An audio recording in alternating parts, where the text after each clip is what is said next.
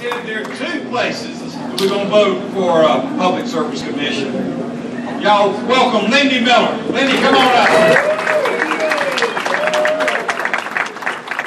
Hey y'all, Lindy Miller, another candidate for a different seat on the Public Service Commission. I'm so grateful to all of you at the party for everything Christian that you and your team have been doing, and for all of y'all, because this is how we're going to make change this year. All of the work that all of you do, I've met you at your meetings, we continue to work hard, and I want to thank you for everything that you have been doing and for what you're going to be doing between now and November. The Public Service Commission is a seat about justice. My parents have always said, if you see an injustice, you better raise your voice.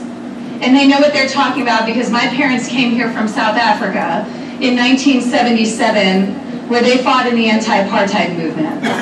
And they came here and they raised us to believe that you can make a difference. And when I was traveling around Georgia with my renewable energy company and I saw what was happening to small businesses, to schools, to cities, to families across this state, I knew it was time to stand up to an injustice.